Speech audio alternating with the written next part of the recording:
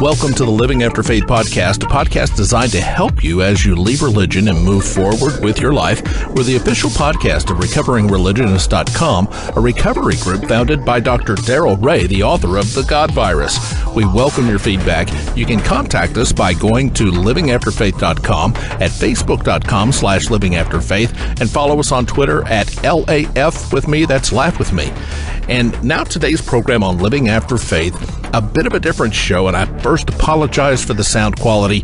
We did an interview with Candace Gorham. You may have heard her in our last episode. Well, she also interviewed Deanna for a project she's working on called the Ebony Exodus. So what we've done is we're publishing that as a podcast.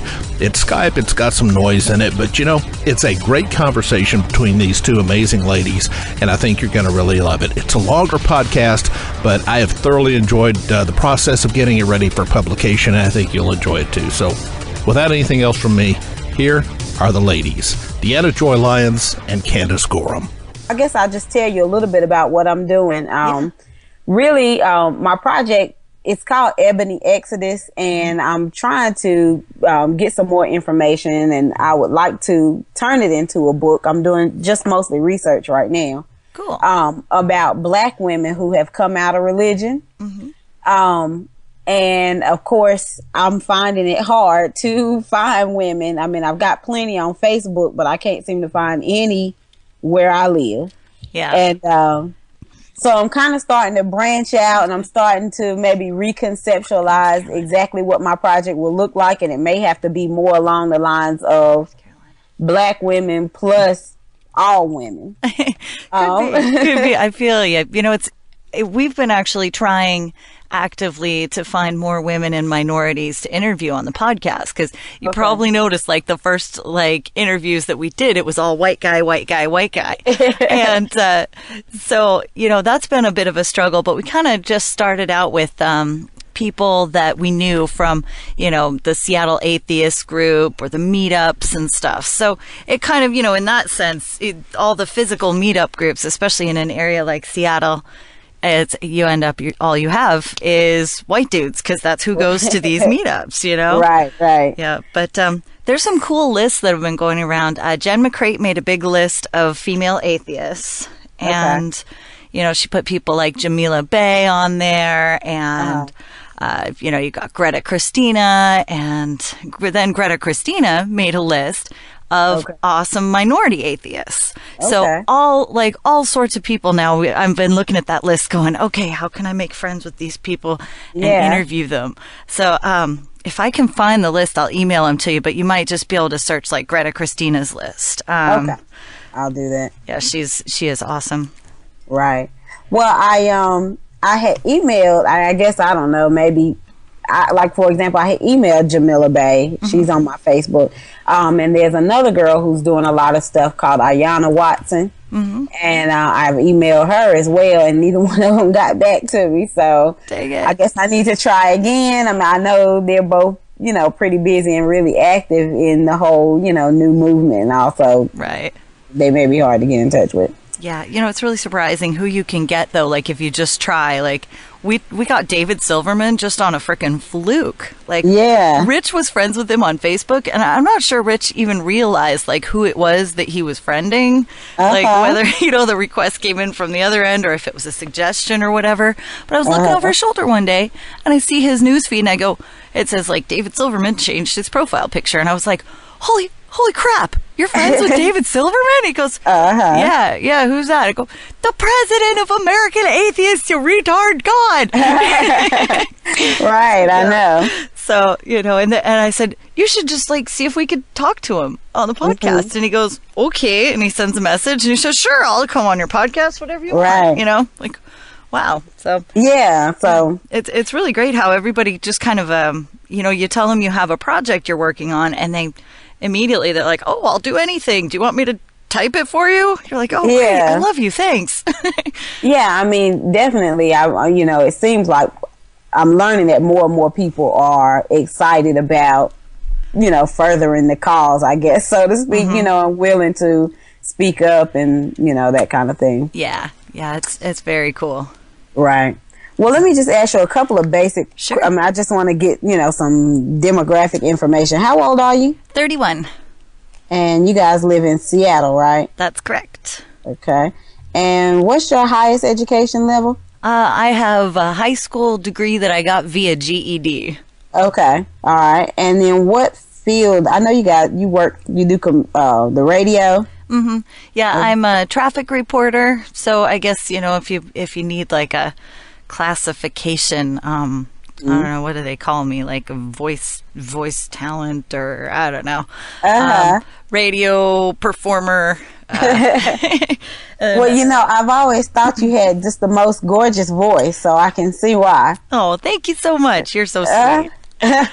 It's weird because I'm on in the middle of the night, so like nobody really listens, but people sometimes, they'll like, I'll get Facebook messages from people I've known forever, and they're like, I think I heard you on the radio. You don't do the radio, do you?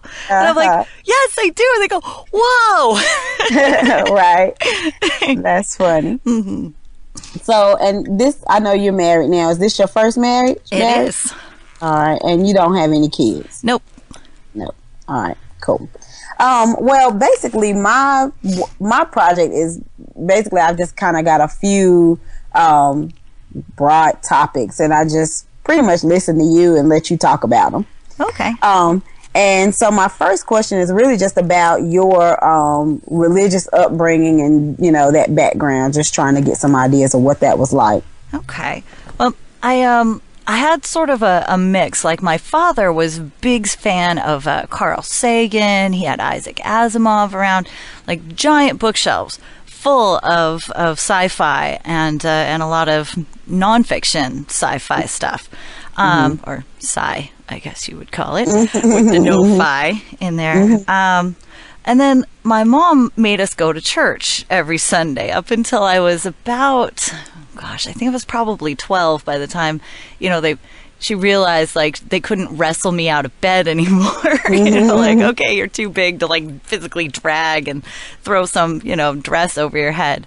And it was a United Methodist church, which, to be honest, that's one of those flavors of Christianity. Like, I've been learning more about all the different kinds there are since, becoming more active with the atheist movement.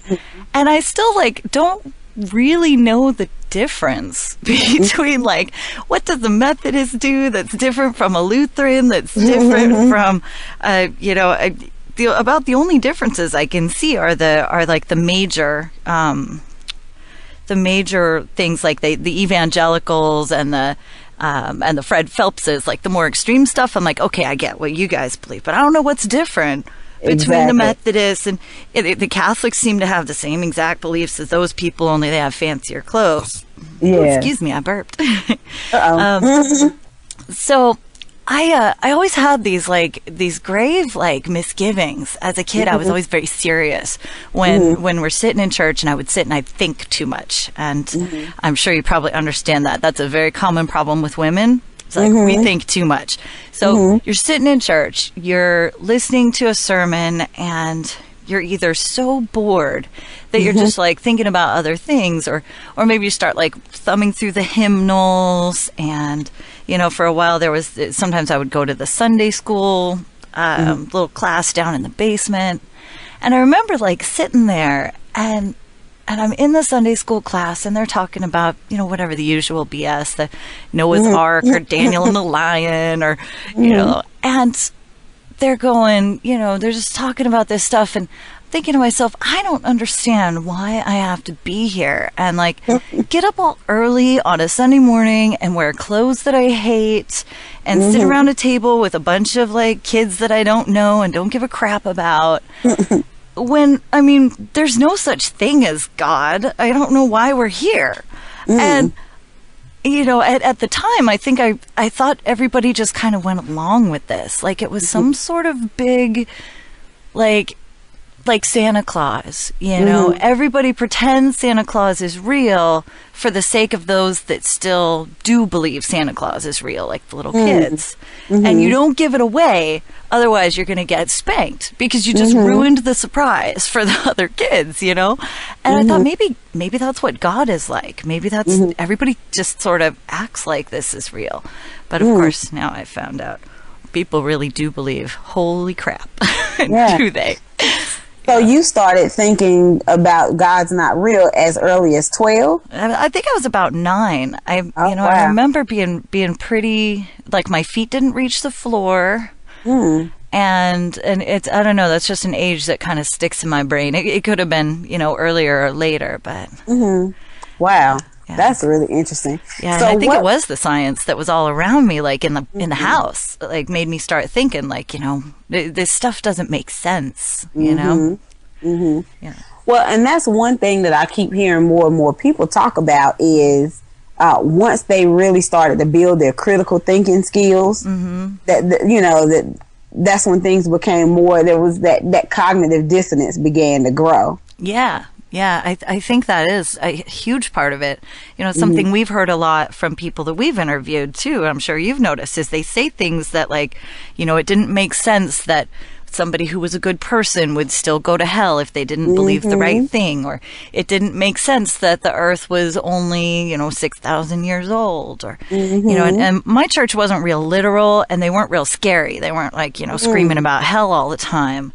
But, you know, I can't put my finger on any specific doctrines that bothered me, but, you know, the stories of hell were scary. And, you know, even though they didn't scream about it all the time, they were, of course, it's still there. You know, you're around that stuff. And to think that a guy like died and came back to life 3 days later, when that never happens now, and we have really good medical care in our society, or, you know, that this dude up in the sky is seriously concerned, like, about every thought you have, you know, that seemed wrong. And, you know, now that I'm older, I know, like, there's like an abusive relationship sort of thing going on with the idea of God. But at the time, it just all seemed like a little weird. It just didn't make sense. It wasn't, it didn't seem real.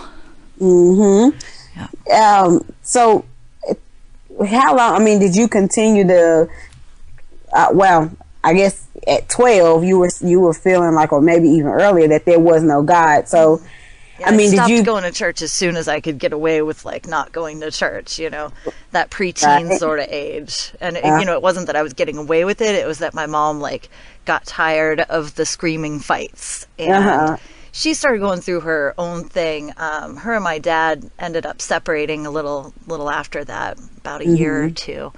And they've been separated ever since for like 17 years, which is kind of, not officially divorced. Not officially divorced, which is kind of weird. But hey, it's my parents. What do you do? And like, she just got tired of having like these big like yelling matches every Sunday morning. I'd be like, no, I'm not going. I hate that place, and not getting dressed and wearing stuff I hate, and going to hang out with like all the yuppies that, you know, just all like are all better than me or whatever. No. And so, you know, she got tired of fighting and she just started going on her own. So. Well, I remember hearing you talking about some of the kind of some of the psychological, I guess, drama that you felt around sexual issues. So tell me some more about that, because I mean, did that continue? Those kind of thoughts were into your teens? Is that what it was? I mean, despite the fact that I didn't believe in God for, you know, quite a long time, these social messages all around women have, you know, these conflicting absolutes being thrown at them. The one absolute is you must be pure and innocent and not sexually aggressive and not really into sex. And then the other absolute is that you have to be hot and you have to be sexual and you have to be desired. And so, you know, these messages at the time, like as a teenager, it was probably around 13 when I was like, my hormones were raging. I mean, I was the horniest thing you probably ever saw. And, you know, I had these great desires, and I was like, you know, and there were these two messages bouncing around in my head, and I would think about it a lot. I would go, you know, why can't I have sexual relations with somebody I like? And I didn't have a boyfriend or anything, so it was all kind of academic. But, you know, like, what's so wrong with masturbation? What's so wrong with thinking these things and wanting to do them? And then, of course, you know, I would say, well, it's just the man trying to keep me down, you know, because I was 13, I was all defiant. I was like, screw you, the man. But it was so hard, because then I'm like, you know, I'm an awkward, nerdy, glasses wearing, like, geek who did really well on spelling tests. And, you know, and so I ended up starting hanging with kind of like the rough crowd. You know, we would end up, you know, smoking pot or making out, you know, that kind of teenage, you know, minor transgressions, I guess you would think of it now. But, you know, all my life, I've still got, like, hormones raging like crazy. I've got a very strong sex drive. And it took me forever to really be, you know, comfortable with that. To be able to admit that I love to fuck. I love men. I love women. I love masturbating. I love toys. I love sex. And I have always had, like, this, you know, niggling guilt right in the back of the head. Like, you are not supposed to do that. Or, you know, people would say things like, you know, well, the only reason you're like this is because your dad left your family when you were, like, a kid. Or, you know, you're just, like, screwed up and you don't know what's going on. You don't know what you want. You're just, like, responding to the messages of society. You know, everybody wants to make you feel like you're not in control of what you really want, what you feel. Yeah. That's kind of, it's funny that you're saying, you know, talking about all that stuff, because one of the interviews I just did the other day, the girl and I just fell out laughing because we both had the same experience of thinking that we could masturbate under the blanket and God wouldn't see it. Oh, that's so adorable. And so, I mean, were you still having this kind of guilt into your 20s, would you say? Yeah. You know, I didn't really, you know, get fully over it until probably like my late 20s. I was in a long-term relationship with a guy, and I was like, you know, I was always pretty promiscuous. I loved to party. I loved, you know, people. I was always out meeting people and screwing them and, you know, having a good time. Didn't hurt anybody. Didn't hurt myself. And, you know, but I still always felt kind of bad. And, you know, I think what really helped actually was becoming more able to orgasm, because like during sex, because one of the things you really can't do is you can't take charge of your own pleasure. Like when you're having sex with a man, you can't, you know, unless of course you're both pretty enlightened, you can't touch yourself and make yourself come while you're with them. You know, it has to only be penis and vagina that makes that happen, because that's the magical special, you know, bits rubbing together. And that kind of stuff. Like, I mean, if I'd have known that it was okay, that it was not just okay, but required, I would have spent more of my 20s enjoying myself between the sheets instead of leaving with whatever the female equivalent of blue balls is. Like, oh man, why doesn't this ever work? Yeah. So it's almost like it felt like kind of the religious as well as the social cultural messages that women get are some of the things that contribute to the sexual dissatisfaction. Is that what you're saying? Yeah. And I think the social messages that we're getting are completely glued together to the religious. I really don't think that they came from anywhere but the religious ideas about, you know, women being pure and not you know, being a property. Because, you know, it goes back to the very first chapter of the Bible is, you know, Abraham and his virgins and his sister-in-law and his other sister-in-law and God, who knows else, right?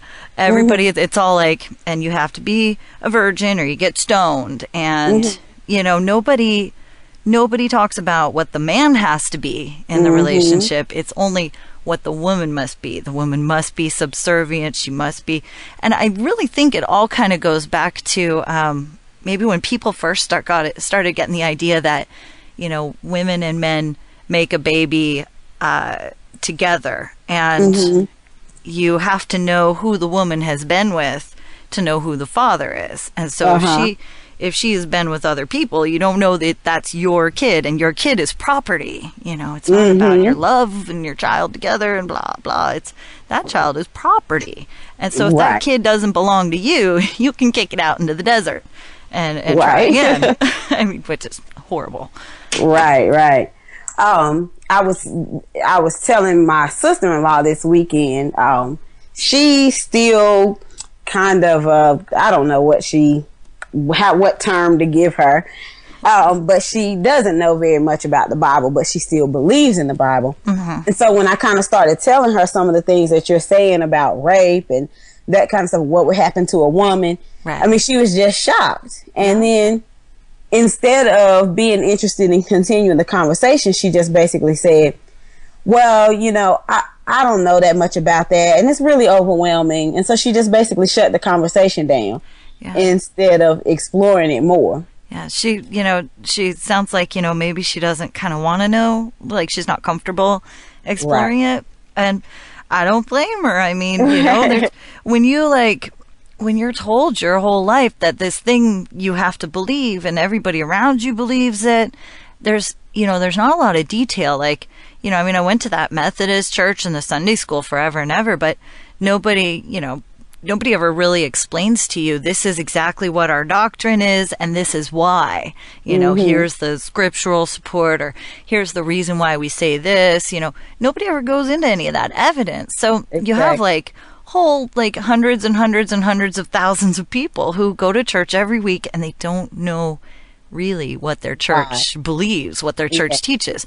But they do know that there, by God, is a God, and that there is a Jesus, and Jesus was God, and God was Jesus, and then there's this other thing that's a spirit, and I'm not sure if they're three in one, or they're just one that's three, and there's some stuff like that, and this dude died, and then he came back, and Easter and Christmas. Okay. You know, and that's it. But it's very, those things, those are very strong.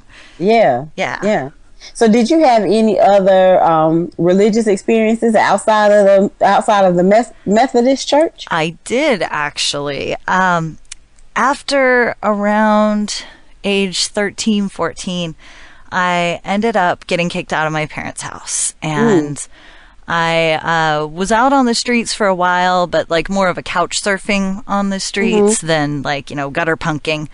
And I ended up getting caught by the cops and put into, you know, the DSHS system. That's the Department of Social and Health Services. You know, basically like, you know, the foster care system and all of that.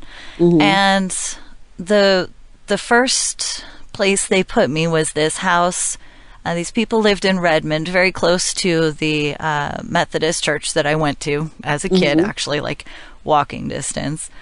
And these people were like the lady told me, she said, well, these people are Christians and they go to church every Sunday and blah. And I said, listen, they're not going to make me go to their church with them, are they? Because I don't do that. I don't like that. I don't want to go to church. And and the social worker said, oh, no, you don't have to. They won't make you go to their church. They'll be fine.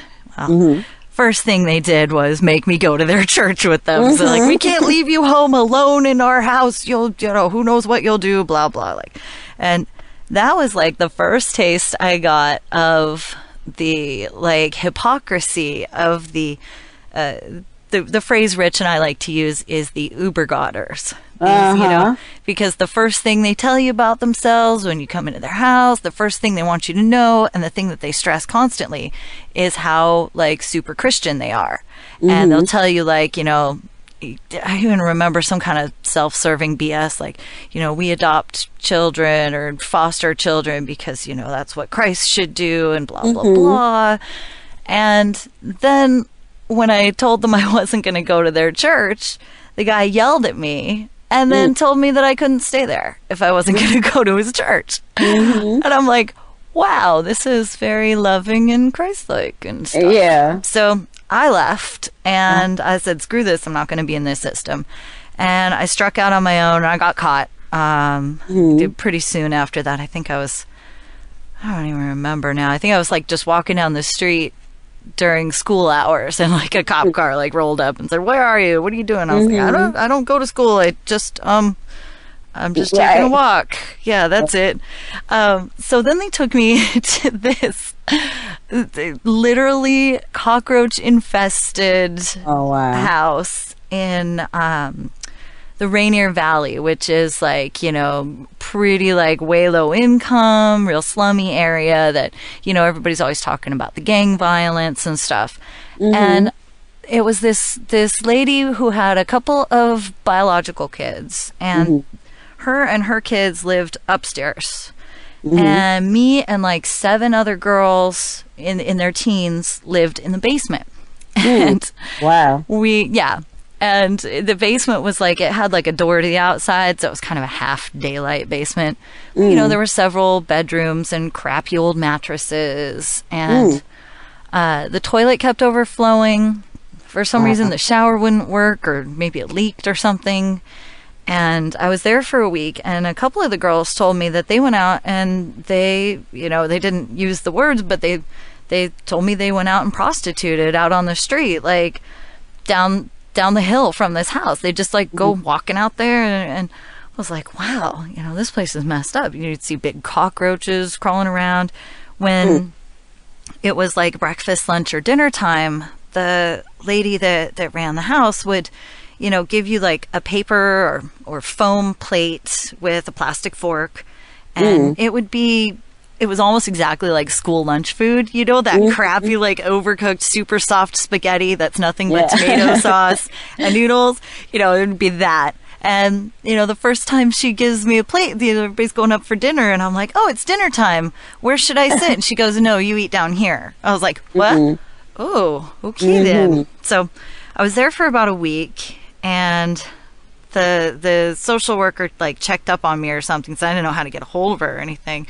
She goes, well, what do you think? We need to find another place for you, because I know this isn't, you know, this is only for very temporary. And and I said, I don't care, just get me out of here. This place is awful. And so they said, well, the only place we have is back with those Uber godders. I was like, oh, crap.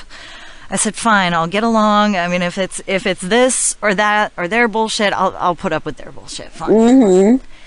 And they went to this church in the University District, which is, you know, like it sounds, that's where, you know, the university is, all the hip young people and everything. And this church was like right next to the University of Washington, and it was called the Vineyard, which I've since learned is a chain. And you know, so you can look up. Are they the ones that do all the music and stuff? Yeah, they're very music heavy. They also run, or maybe they don't run it specifically, but they're heavily involved in the ex-gay movement. I think I know exactly what you're talking about, because our church used to sing their music. Oh yeah, I'm sure that was probably it. Like, you know. And the first thing that like they talked about besides the music when I went to that church with them was the foster father of the house I was in was like, well, we help people to not be gay anymore, and we help cure them of their sin. And, you know, at the time, like I told you, I was the horniest thing you ever saw. And I was like, I was into guys, and I was pretty sure I was into girls, but, you know, I wasn't real sure. So I was just kind of keeping quiet about it. And I was like, oh shit, this guy, I better not let this guy know that like that's anything like it's ever crossed my mind. Because they'll send me to one of those re-education, like crazy things. God knows what they're doing, you know? And he's like, do you see Bill over there way across the room in the blue shirt? Okay, he used to be gay, but we fixed him. We helped cure him through the love of Jesus. I was like, what the hell kind of crazy are you people spouting? I was like, I can't believe like you would, because even back then I knew that you're born that way, that it's not, it's not some kind of like lifestyle choice. I mean, Yeah. you know, that was 18 years ago, and most rational people knew that this wasn't something that you choose. Wow. And the music was slightly more hip than like your average churchy rock, you know. But I'll tell you that it's still, I mean, you experienced it. There's still kind of like with the Christian music, it's almost like they're like 10 to 20 years behind current music sound, you know. It'll be like you see those commercials for the CDs of the church music, and it's like, our God is an awesome God, and you're like, that sounds like an 80s love ballad, and this is, you know, 2010, so y'all are a little behind. And you know, they did that thing, like, while the music's playing, most of the people, they got their hands up in the air, and they're like, they got their eyes closed, and they're singing, and they want to show you like how hip they are, and they have, you know, some guy will come up with like an electric guitar, and he'll sit and play, and you know, and then they had the church youth group that you know, we'd all go sit like up in a room somewhere, and I learned, of course, later that this is a big hallmark of churches like the Vineyard, or, you know, I guess you'd call them evangelical. I just called them like new age hippie bull crap, like mixed in with old stodgy conservative. Like, I was like, I have no idea what to call this, but these people are like, I touch God and he touches me, and you know, I was all, wow, these people are weird. And we'd be sitting in the youth group, and like the lady that ran youth group, which now I know she's probably was no more than like 18 or 19 herself. She said she wanted to go on a church ski trip, and like she was $20 short, and she was, you know, praying to God to get her, you know, a way to go on this ski trip, because it was with the other church members, and she really wanted to go, and it was going to be a magical experience with God on the mountain, and you know, and she said, you know, that one day that somebody came up to her and said, you know, I just feel like you really need this, and gave her $20. And that was one of those points I remember going, I am just sick of hearing this crap. I mean, does this lady really think, with like everything that goes on in the world, that this magical creature would give her $20? Like, you know? And I had just come off the streets, you know. I had like carried everything I owned in a backpack. I'd not eaten for days at a time. I'd, you know, sat on the ground out in the cold. I'd done all this shit, and I'd gone, you know, I wasn't even thinking of myself as much as I was thinking, like, there is, like, I was kind of okay. You know, I wasn't dead. I wasn't horribly ill, but there's children all over the world who are starving and sick and being blown up by landmines and, you know, God knows whatever else. And this lady thinks that her God cares about her $20 to go on the freaking ski trip. You know, it's one of those things. I was just so upset. Yeah.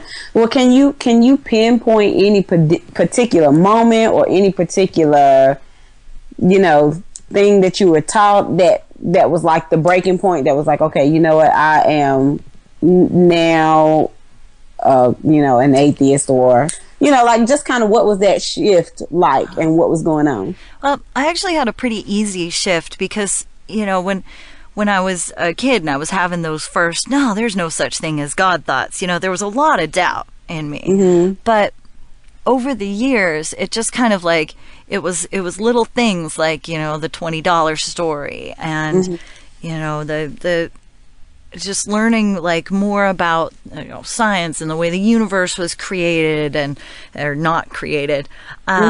Just like, I think it was just more of a gradual buildup of things, little by little by little, that I learned that, you know, and it wasn't until, I don't know, probably like 6 or 7 years ago that it even occurred to me to use the word atheist. Like, you know, I would have told you, no, I don't believe in God. That's, you know, that's stupid. Why would I believe in God? But, you know, the word atheist didn't occur to me. And, you know, I'm sure there was some unconscious, like the thought that, that's a horrible word. People hate that word, and people don't like you if you're that.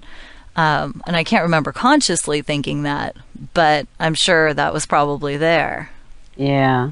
Yeah, I'm sure. I was very lucky though, because, I didn't have, a hard transition, because I guess I just wasn't really that I wasn't sunk in to religion. For many of the people we talk to, it's like crawling out of quicksand, and and it's hard and painful and horrible. But I guess I lucked out, and I think a big part of that is that Seattle's a pretty secular place. Not a lot of real religious people around, which is nice. Right. So what has it been like coming out to friends and family?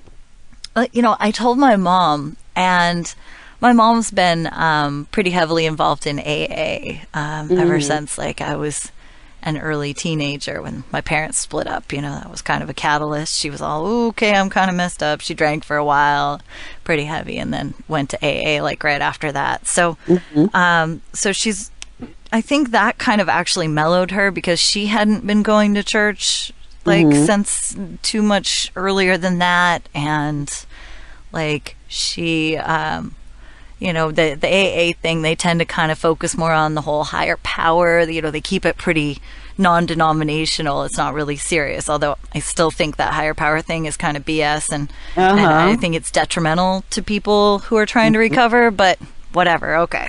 I won't knock it too much. But I told her, I don't know, within the last couple years, I said something like, I'm not going to be going to any Easter services because I'm an atheist. And I realized that it needed to be said. We were kind of on the topic anyways. And she just kind of tisk-tisked me. I was like, that's not a reaction you expect coming out as an atheist. She's like, well, I don't know that you can say for sure that there's no gods or anything. So, you can't really believe that.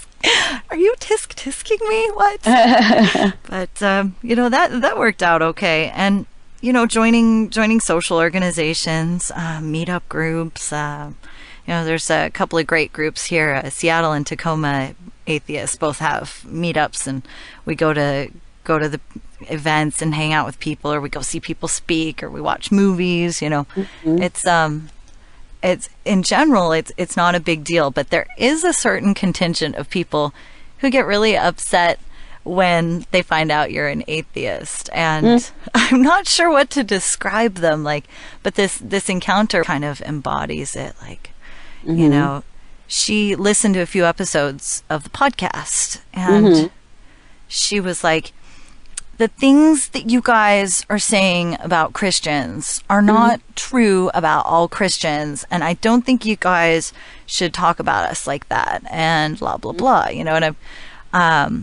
And the people who they want to debate you. There was another coworker who, and you've listened, we're not running around going, all Christians are stupid and all Christians are this and all, we're really, because most of the people we talk to are ex-Christians, so nobody's going around making these big generalizations or being insulting. We're sensitive to it because most of us have come from that background. Most of us have been, and you don't insult yourself and the people that you love. Right. Well, and people are just telling their personal stories. So, yeah. I mean, they're not sitting there going, I was a retard. No, they're just I believed something different. Now I believe something different. We ended up in this long conversation over beer, with a couple of guys that Rich worked with that honestly did not believe. One of them didn't believe that dinosaurs existed. And that's not something that you run into in Seattle very often. You don't run into people that think the earth is 6,000 years old here, but, right. And they wanted to argue simply because we're atheists, not because we said anything to them or did anything or even had conversation with them.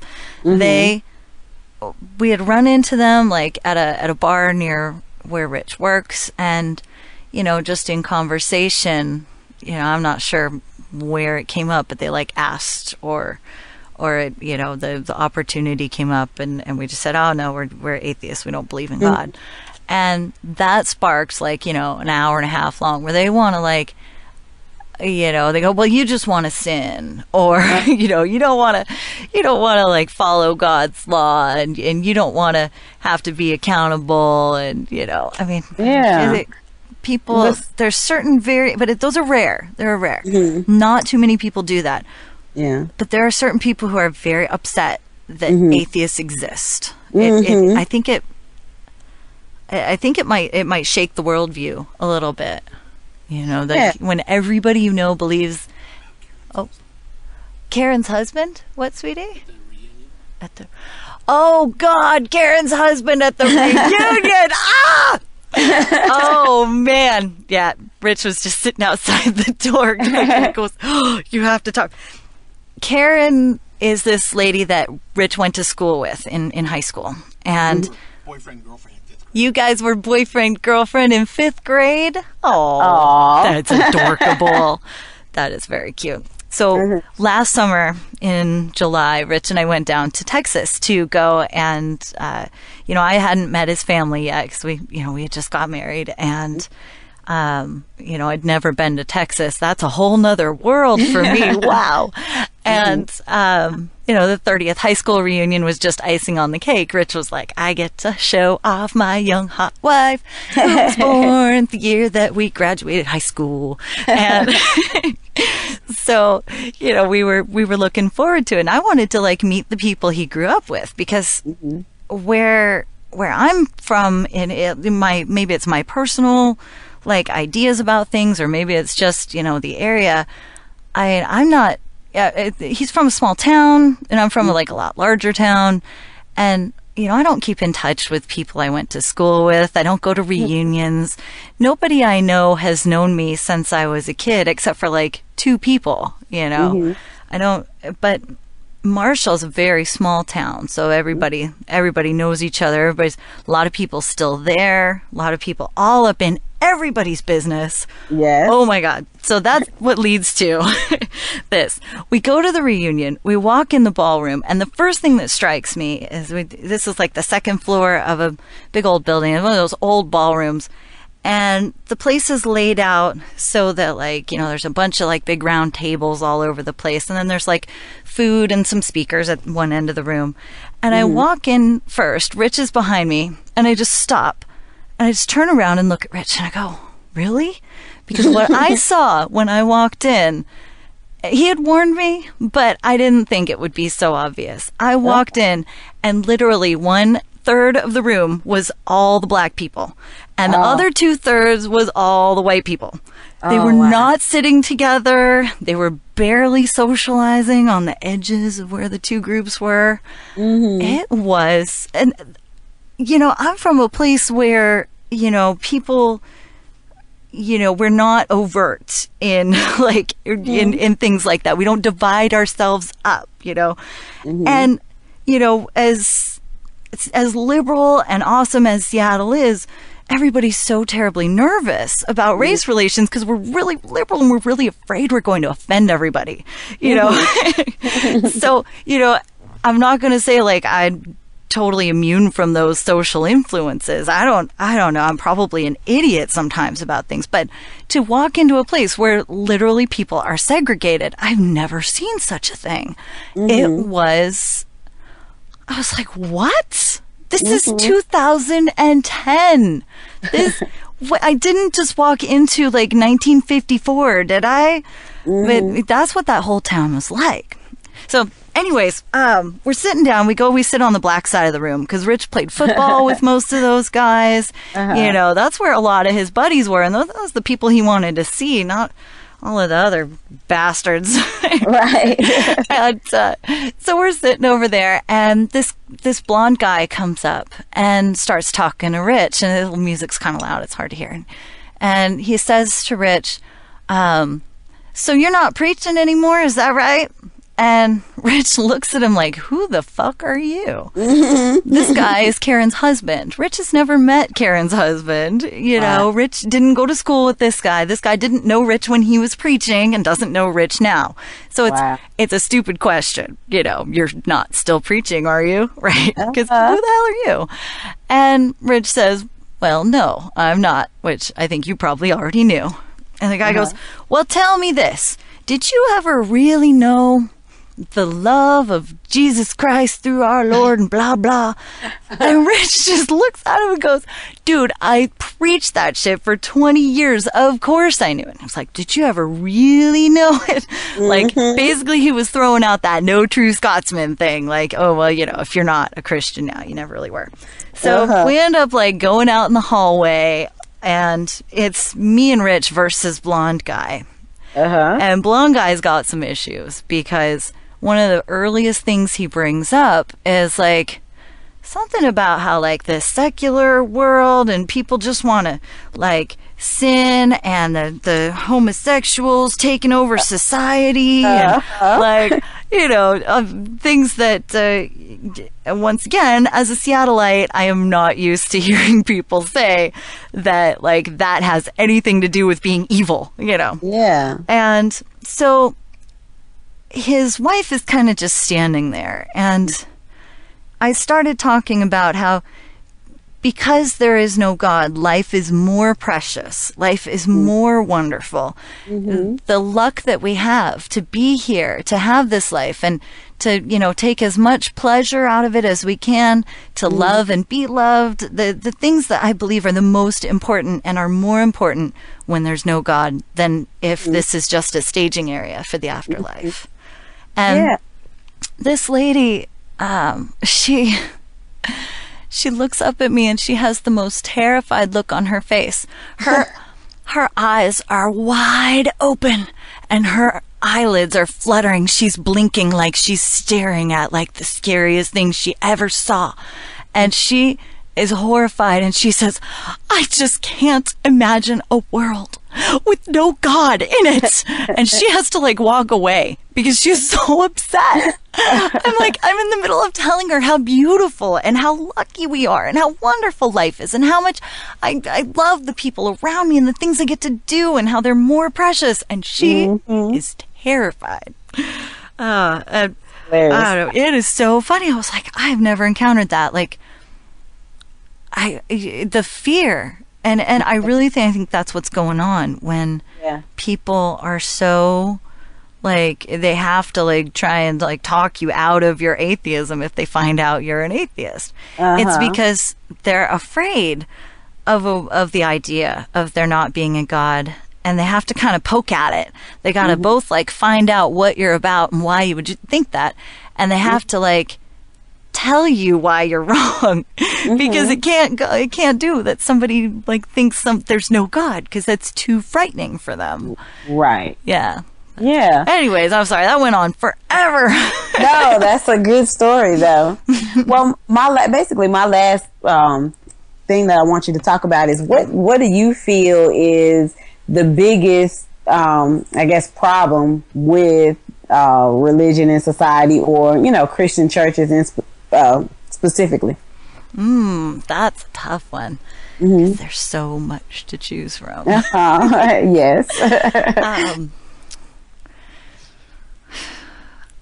I think our biggest problem that comes about because of religion is the fear and hatred of the quote-unquote other. When you are in your church with your people, everybody else who is not there is not saved, is not like, you know, having a relationship with God, is not doing things the way you do them, or the way that you are thinking things the way that you think them. That makes them the other.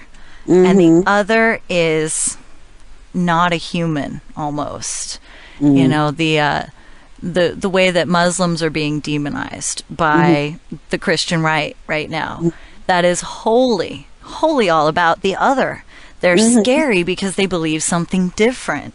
Sometimes they live in different countries that we don't know a lot about as, you know, your average dumb American. We collectively fear them because there are extremists, but we ignore the extremists that are in our own groups. And so I really think that the process of making somebody an other is the worst thing, because once somebody is not human, not like you, not worthy of your respect and humanity and love, then you can do anything to them. And that's a scary thing. Yeah, I like that line, what you just said. We ignore the extremists of our own groups. And I think that is definitely a big issue, especially with Christianity in America. Because everybody can always say, like, you know, they can give it the no true Scotsman argument. You know, people will say the Koran burning guy, Terry Jones in Florida, they go, well, that guy is not really a Christian because I wouldn't do that as a Christian, and the Christians I know don't do that. So he's not doing it right. He's not one of us. They otherize him in a way of, like, to excuse themselves. And, well, I think you guys may have mentioned it on a podcast a while ago, but I really enjoy what Sam Harris always says about how even moderate Christians kind of provide this blanket for the extremists to hide under. And, you know, when you don't call that out, you know, like, you know, what you're saying, when you're kind of ignoring the extremists in your own group, that's just basically giving them a license to keep doing what they're doing. Yep, absolutely. Because people can look around themselves and they can say, you know, I don't know anybody that's like Fred Phelps. And so most of the people I know are good, calm, moderate, whatever, non-hating Christians. And so then they can say, well, that guy is not doing it right. But at the same time, there are degrees in between that. There's churches that, you know, I think there's Lutheran churches that, like, ordain women as priests, or is it Episcopal or whatever. Okay, and those people are, like, way on, like, the moderate, liberal, chill end. And then there's, like, the Terry Joneses and the Fred Phelps way on the hating end. And that everything in between falls under the Christian blanket. So we don't really know how many are the Terry Jones type versus the liberal type. Exactly. And I think people are rather reluctant to share. They know, like, sort of like the Mormons, they don't talk about how they didn't ordain or have black members for like up until I think it was the 70s. Mormons never talk about that now because they know that that's not right. The Christians who, you know, don't like gay people or try to cure them or whatever, most of them, they don't talk about it because they know the rest of society doesn't think it's right. And so there's no way to tell if there's a Christian who's doing harm with their beliefs or a Christian who's not doing harm with their beliefs. We don't know how to distinguish between them. Now, if they had different names, it'd be cool. It'd be like, we're the fag bashers, and then we're the inclusive loving people. Okay, great. You have two different names, but when you have the one name, you can't tell. Yeah. Well, that is basically all that I have, and that was great. I appreciate you know, hearing, especially I think what really draws me to your story is the kind of looking at the sexual side and how that has really, religion has really hurt, especially women, when it comes to our sexuality and that kind of thing. Absolutely. I know in the part of my research into black culture, I know, you know, of course, black culture is kind of known for being excessively homophobic, but what people don't realize too is that, you know, kind of this lack of talking about things has made, like, sexual STDs just so ridiculous. Like, black women are just so ridiculously, you know, over the top in terms of the rate of STD, just way beyond any other group. Yeah, the risk factors are, I can't remember exactly, but they're astronomical compared to other groups. Yeah, they are. Unbelievable. Yeah. I wonder, if any of that, how much is correlated to, religion, whether, because there's, higher religiosity rates within people of, Black Hispanics, Filipinos, whether how much of that is correlated with the negative ideas about sex. Because one of the major problems is if you don't prepare for sex, if you don't admit that you're planning on having it, i.e. by birth control or protection or any of that, it's less of a sin to, oops, I did it. Yeah. I had sex, and then, okay, then I'll pray for forgiveness or whatever later. So it's actually less of a sin to do it that way. But if you plan on it accidentally, yep. But if you plan for it, it's like premeditated murder. You get a higher penalty. Only it's a higher, I guess it's a greater chance of hell or something. I'm not exactly sure how it works.